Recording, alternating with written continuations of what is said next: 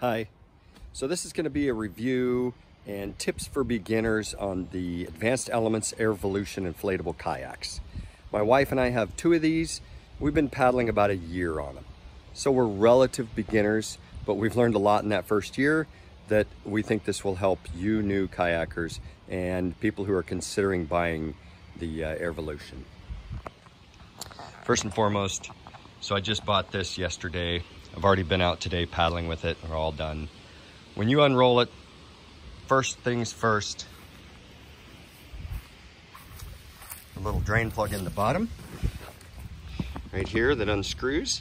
Later in the video, I'm going to show you what you need to do with that to make it much easier to function and to not cut your fingers. This is the drain valve, drain plug in the floor. The way they design these, you unscrew it like this and it drains. The problem is this edge right there, it looks knurled, but it's not. And this is screwed in and your hands are wet and you go to reach in here to get this off, you will not be able to. You can't pinch it hard enough, and right around the rim is very sharp. So now my wife and I, we've never cut our fingers, but it feels like you're going to, and you can't grip it.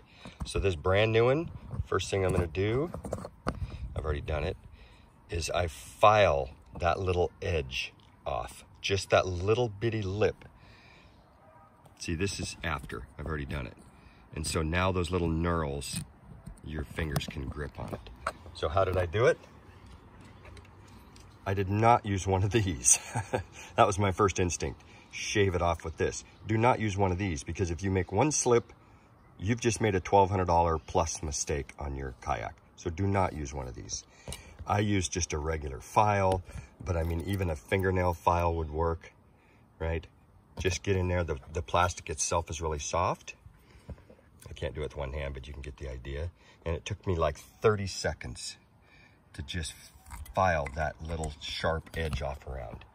That will make all the difference in the world out on the lake or on the beach, and you can actually reach in and grab it. Okay? You're welcome. Next is the valves.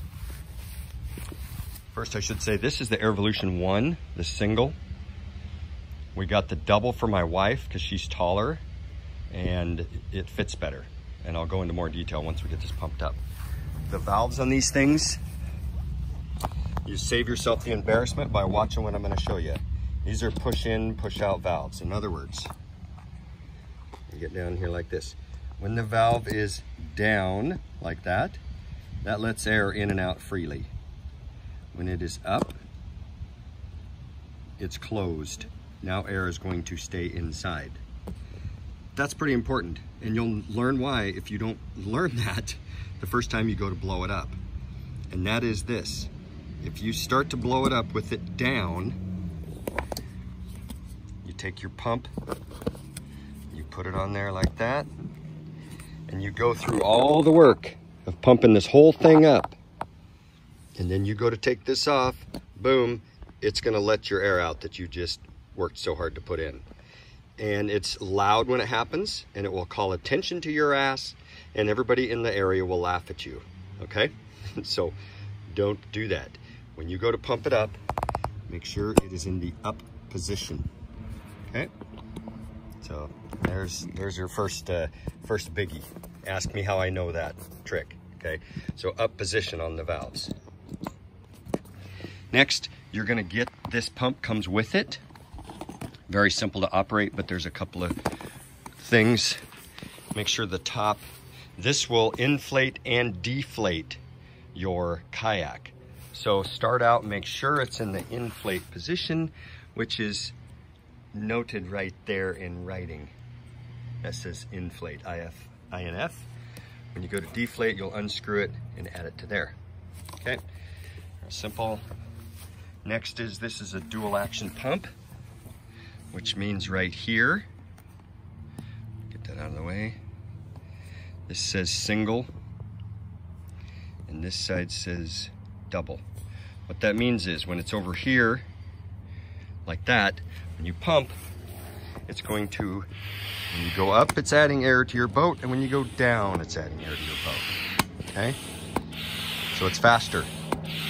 In the beginning, it's faster. Again, let me move it here. What that means is, at first, there's not a lot of pressure. So this gets it inflating quickly, but eventually this will get very difficult. That upstroke will be hard. You'll be pushing, you're breathing hard. So when it gets too hard, then you switch this over to the single action. Then it's only gonna pump on the way down, but that's where you have all the leverage. Okay? Again, instructions kind of say this, but it's not super clear. Okay, so you pump it up.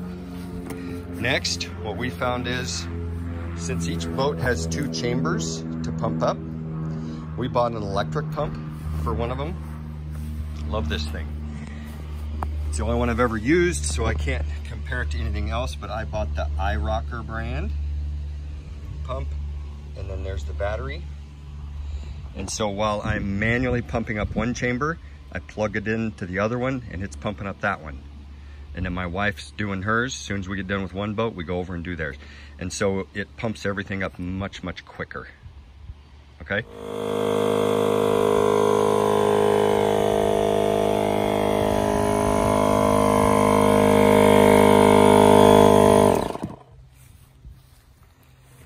Okay, so this is what it looks like when you're pumped up. And then you take this off. If you've done it correctly, like I said earlier in the video, it will just come off and not let all your air out.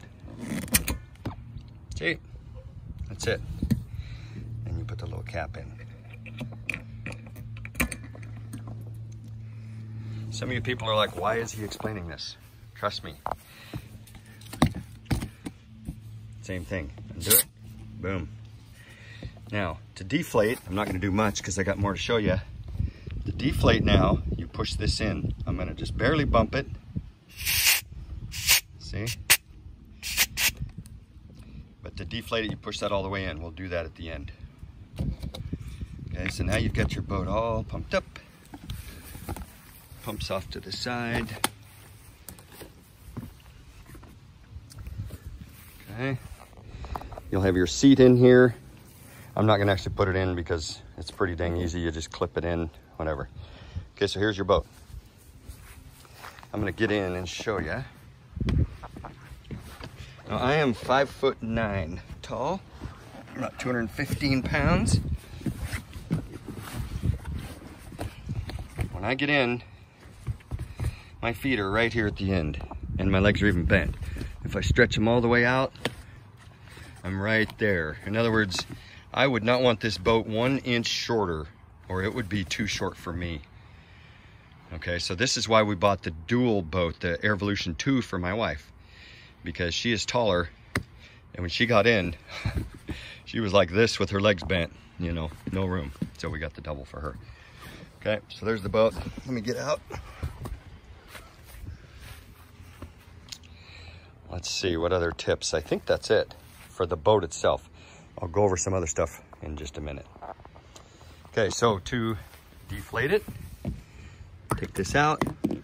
Now here's a little trick too.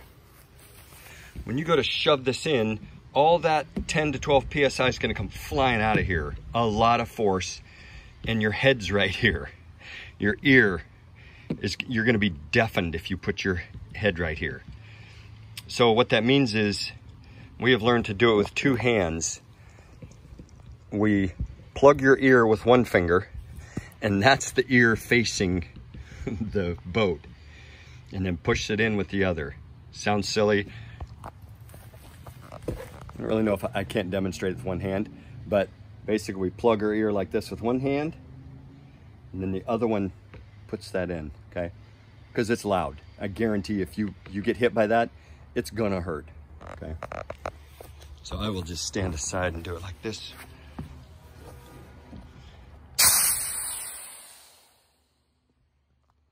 Okay, and it goes down.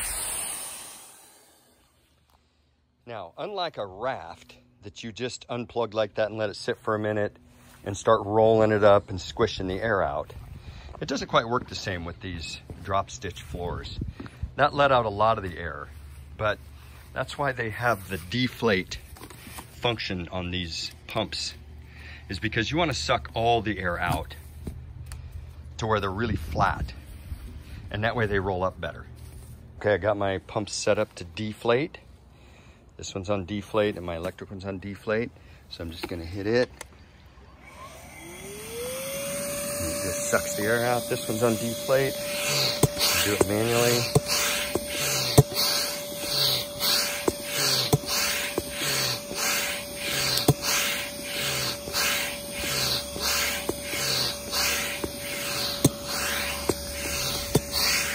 Okay, and as you go, you'll see it start to suck these things down flat. And you want all the air out, because again, it helps you roll it up.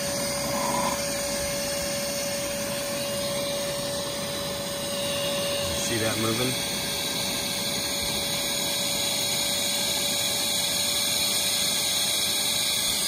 And you hear the pump. Okay, so that flat part, that floor is flat. Okay, and I'll do the same for the top. Okay, the boat is completely flat. It's also dry. If it needs to be dried, you know, you can reach up underneath there and dry it all out. I like to just leave it in the sun with the wind blowing, but if you can't, dry it off. And then you just roll it back up like it came. Okay, here's some other tips though, that you're gonna love this part for beginners. Buy yourself a tote to keep everything else that you're gonna be taking with you every single time. Make it big enough for the pump to sit in. You can just throw everything in here. Throw your pump in here, your little footrests, these little cell phone holders. You know, you put your cell phone in here, seal it up, it's waterproof. That way you can still do all your Instagram stuff while you're out in the water. We throw a safety whistle on ours. And then your life jackets, of course, go in there. Your seats, all of them go in here, and it makes it easier to go in and out. For your paddles, you know, these do not come with paddles, so you gotta buy them. I really, really like our Aquabound paddles. They're made in America, fantastic quality, super light. However, we learned something. They make 2-piece and 4-piece. We bought my wife this piece first because we didn't know, so it's a 2-piece, great paddle. But guess what? My 4-piece breaks down even smaller and goes into here. And otherwise, they're the identical paddle. So, see mine, 4-piece, all breaks down and goes in here. Hers, much longer, pain in the ass. So, get the Aquabound, get the length that's right for you. They have a calculator on their website, but get the 4-piece. It'll just make it easier. You know, if you think about it, you're buying an inflatable because you don't have the room for a full-size hard shell kayak, right? So save yourself the room too and get the collapsible paddles, the 4-piece. And that is it. The only other thing, this, you know, sitting on the thin little seats, after a couple hours, your butt can get kind of tired. I bought one of these off of Amazon. It's the weirdest thing. It's meant for a car seat, but put that under you and it saves your rear, okay? It also floats, so if you tip over, it's not gonna go. Oh, here's your very last tip. Get yourself some waterproof sandals that float. Some of them are waterproof, but you get them in the water and they'll sink. So these can go in the water and it doesn't hurt them, but if they come off, they float. These are Hoka One One. Fantastic. Super comfortable to wear them around. Get them wet, kick them off. I hope that helps somebody. I wish I'd known a lot of this information when we first started kayaking, but we love the sport. It's a great couple sport that we can do. Flat water, nice and leisurely. Okay?